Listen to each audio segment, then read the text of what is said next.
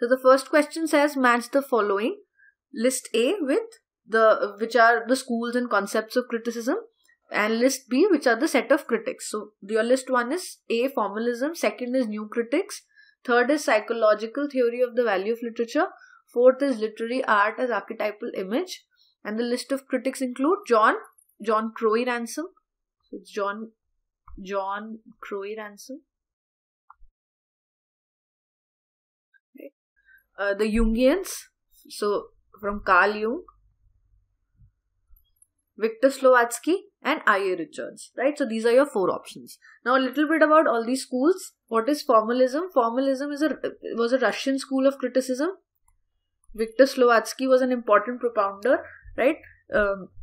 What was the school talking about? The school was talking about focusing on the form, right? Focusing on the form of literature. So rather than focusing on the content of literature. Right, so when they were looking at poems, they were trying to understand the rhyme scheme that was present in the poem, the kind of words that were used, the kind of rhythm that was created, right? So the focus was on form and was on style rather than on content. The new critics was also of the same belief. So while the formalism was in Russia, new criticism was in America. Important propounders again, John Crowe Ransom, very important. I.A. Richards also coined the term practical criticism for new criticism. So another question that could be asked is, what is the other name? Or you could be asked, what is practical criticism?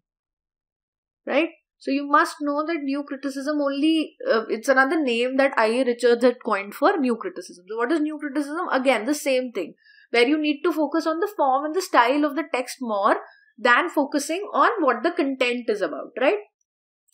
And keeping the text inside, like not going to the author, or not going to the intention of the author, or not going as to how the readers are feeling in the attempt to understand the text. So new criticism, Wimsatt and Beardsley have also coined the terms of intentional fallacy and affective fallacy. Right? Intentional is that you shouldn't focus on what the intention of the author is. And affective fallacy is you shouldn't focus while trying to understand the text as to what the kind of effect that is having on the readers. Also, they say that you shouldn't focus on, whenever we've been asked to give an analysis of the text, there is a tendency to give the summary. Whereas a summary is never the analysis of a text. Right? So new critics would be John Crowe Ransom. So now this again, I.A. Richards is also a very important new critic, but there is another option that fits I.A. Richards better. So, and in any objective type exam, it's always about the best option that would fit in, right? So the third one, psychological theory of value of literature, is a chapter from I.A. Richards' text, which I told you about right now, the principles of literary criticism. Okay, so third is going to be I.A. Richards.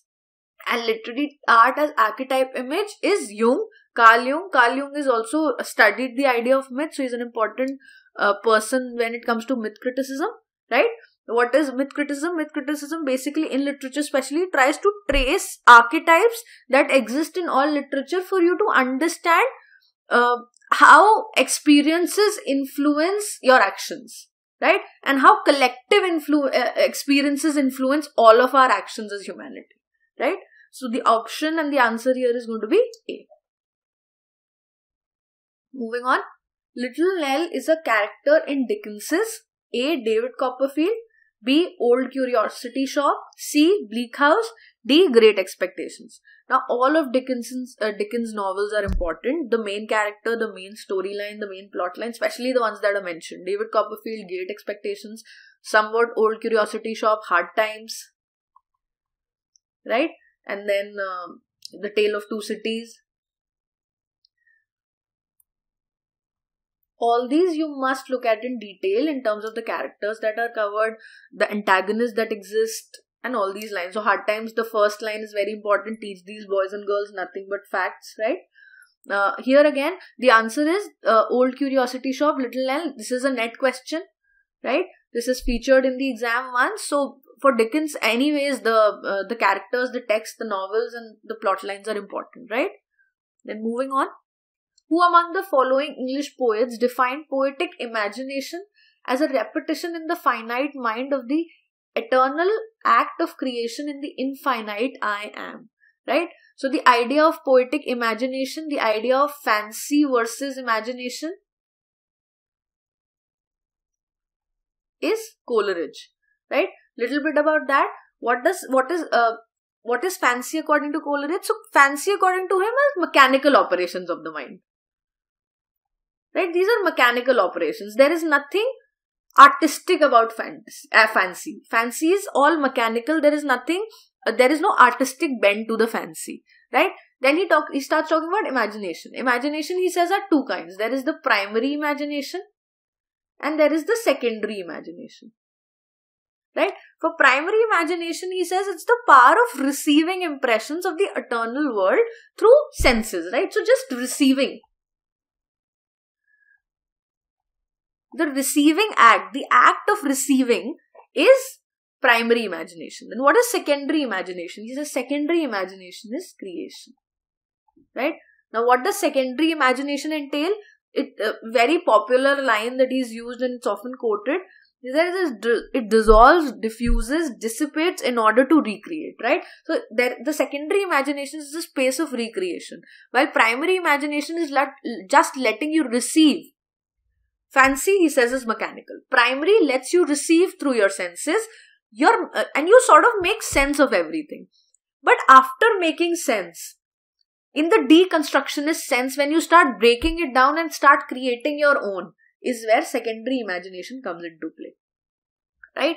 So the eternal act of creation, in the infinite I am, right? The eternal act of constantly creating. The mind is finite, but you're constantly creating. Again, a very deconstructive way of looking at things, saying that there is one receiving where I understand, and then there is going to be the finite receiving that I get, and then there is going to be the infinite creation of I that I understand, right? So it's Coleridge here. The text where this features is Biographica Literaria.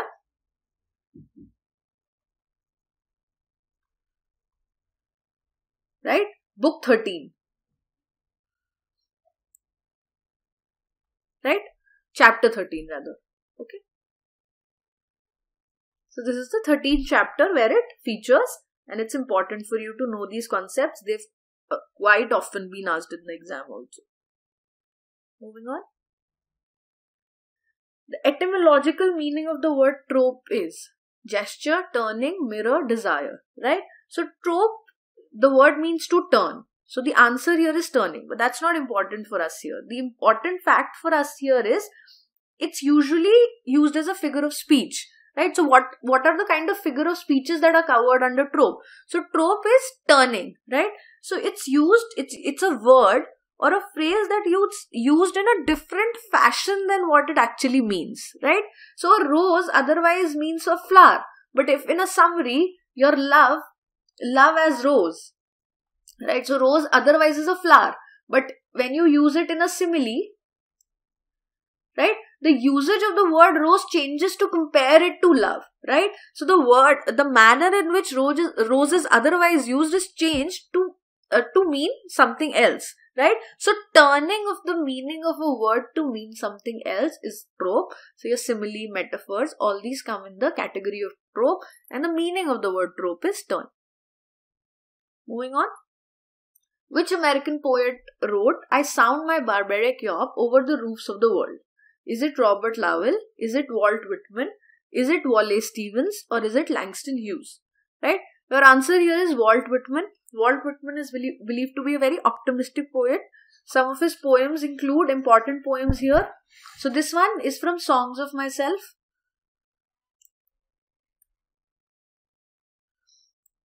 Right? There is another important text. Leaves of Grass. Right? And a small poem that he'd written on the death of Abraham Lincoln in 1866. "O Captain, my Captain." This one you should look at it in detail. These are longish poems, but this one you should remember the lines also for. Okay? So, again, Walt Whitman, American poet, right? He's believed to follow two schools. There is one which is the realist school, so he followed realism, and there is also transcendentalism. So there could be a question as to which school of thought did Walt Whitman started writing, which school of thought or perspective did Walt Whitman started writing his poetry from? So there is also the Transcendentalism.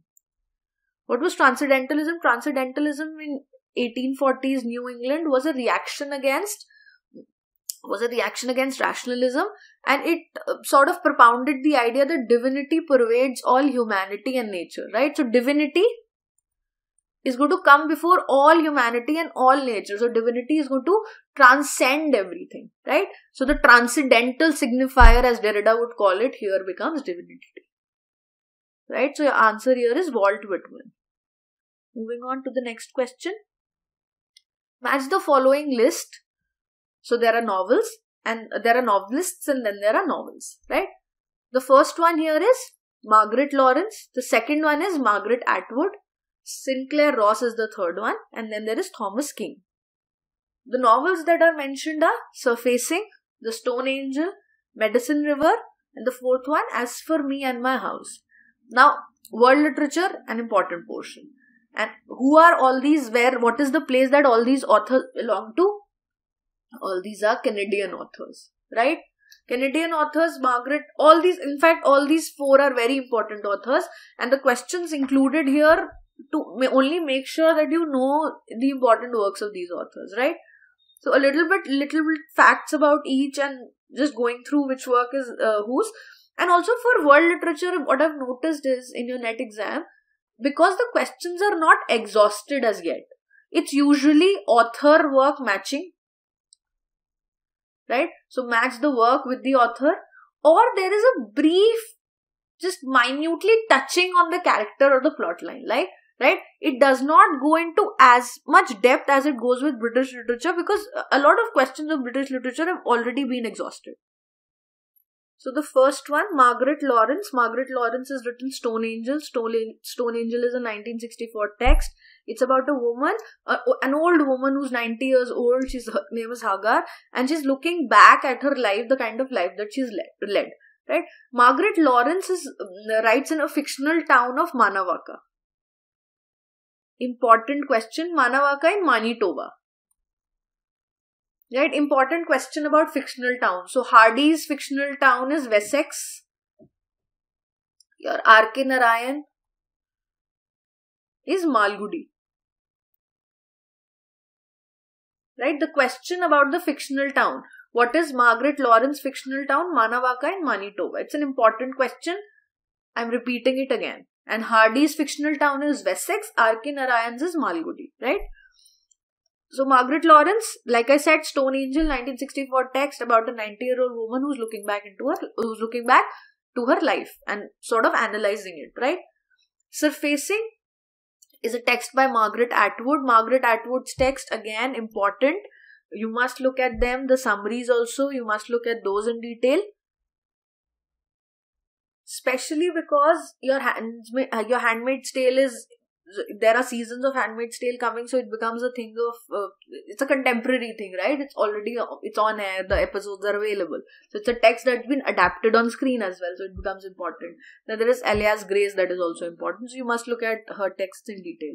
So what is this one about? This one is about a woman who returns to her hometown of Canada. So there is a dual anxiety that she's facing of being a gendered identity as well as nationalism. The problem of nationalism as well as of being a gendered national, right? So these are the problems that she faces in the text. The third one, Sinclair Ross, the text name is As for Me and My House, and it's set in the Great Depression, right? So this one is your fourth. The time that the book was written is 1941, right? Talks about the Great Depression. And then Medicine River is a text by Thomas King. The text was about a group of people and their lives in Western Canada, right? So your answer here becomes D. Moving on then to the next question. So Thomas Wyatt and Earl of Surrey jointly brought out Tuttl's Miscellany during the Renaissance. Identify the name of Earl of Surrey from the following. Is it Thomas Lodge? Is it Thomas Nash? Is it Thomas Sackville? Or is it Henry Howard? Right? So the answer here is Henry Howard. Now who are these two individuals who are being talked of? Thomas Wyatt and Earl of Surrey or Henry Howard are people who were called actually the fathers of the English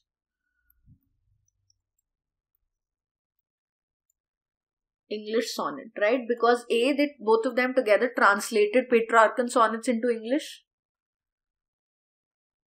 Petrarch was an Italian poet who wrote sonnets, right? So they translated Petrarchan sonnets into English, right? So they are known as the fathers of English sonnet. Then there are also the ones who sort of began using the English sonnet, which is also today known as the Shakespearean sonnet, because Shakespeare went on to write 154 sonnets in that same English sonnet form, right? What is the rhyme scheme of the English sonnet is again a question that could be asked. It's A, B, A, B, C, D, C, D, E, F, G, G, right? This is the rhyme scheme. So it has 3 quatrains and a closing couplet, right? So these are, this is the rhyme scheme of an English sonnet. English sonnet was used by Shakespeare extensively because he went on to write 154 sonnets in that, right? But it was properly structured and given a structure by Wyatt and Surrey, right? So now moving on to the next question. So the question asks you what is the name of the Earl of Surrey, because he's usually known as the Earl of Surrey only. And I remember telling in my class also that the sonnet form was given to us by Wyatt and Earl of Surrey, right? So the actual name for my students as well is Henry Howard. Moving on then to the next question. Power circulates in all directions to and from all levels at all times. Who said this? Edward Said, Michael Foucault, Jacques Derrida, or Roland Barthes, right? So who's the person who's talked about power? Just in case you're not sure as to where a particular line is coming from, which is obviously difficult to understand because literary texts are huge, Foucault is the one who usually talks about power and the nexus of power and knowledge, right? So Foucault is the one who's talked of power. Foucault is the one who's extensively talked of power and how power is being used to manipulate individuals, right? How power and knowledge has become means to manipulate individuals into being subjects of ideology, right? So Foucault is constantly been talking about this. And so anytime you see a question that talks extensively about power circulating at all times, power being at the center, sort of understand that he's talking, the question wants you to sort of mark Foucault, more than often the answer would be correct, right? So your answer here is Foucault. Other theorists here are Edward Said, Orientalism, important text again, the contrast of the other and the self. Jacques Derrida, deconstructionist theorist, right? Deconstruction, post-structuralism is also called, Roland Barthes. A lot of things, death of the author, and then also mythologies is given, so a part of myth criticism also is propounded, right? Now moving on to the next question. Locke's essay concerning human understanding is a classic statement of philosophy. Is it aesthetic philosophy? Is it empiricist philosophy? Is it nationalist philosophy? Or is it realist philosophy? What is aesthetic philosophy? Aestheticism as a movement talked of art for art's sake. Right? E.M. Forster, Oscar Wilde, important people associated with aestheticism. Aestheticism as a movement talked of art being just available for art. So art need not follow any other purpose. Art need not be for morality. Art need not be for teaching. Art need not be to tell you about history. Art need not be to tell you about society. Art should exist for art's own sake, right? So that is aestheticism. Nationalist doesn't mean anything as such. Nationalist, any text that talks about nationalism. Realist texts that take inspiration from the actual society, right? So the answer here obviously is empiricist text. It's an important, Locke's essay is an important empiricist text, right? So what is empiricism in the first place? Empiricism is a theory that all knowledge is in fact based on experiences. So everything about your knowledge, all knowledge that you have is based on your experiences that you perceive through your senses, right? And through your understanding of those experiences. So empiricists believe in that, and John Locke's essay of human understanding is a part of that. So John Locke has also, so he says all knowledge, again he says the same thing, all knowledge comes from experience and there is no innate knowledge that one is born with, right? So there is no innate knowledge that anybody is born with. right? So also here important is his idea of tabula rasa, and so is his idea of tabula rasa, which he says a mind is like a blank slate. He says mind is like a blank slate, right? So there is nothing that no experience that you're innately born with, right? The mind is a state of tabula rasa, which is a blank slate, and in this blank slate, through your experiences, every impression can be created and you can gain knowledge, right? So this is, Locke was an empiricist, and the father of empiricism is Bacon. Sir Francis Bacon is also known as the father of empiricist philosophy.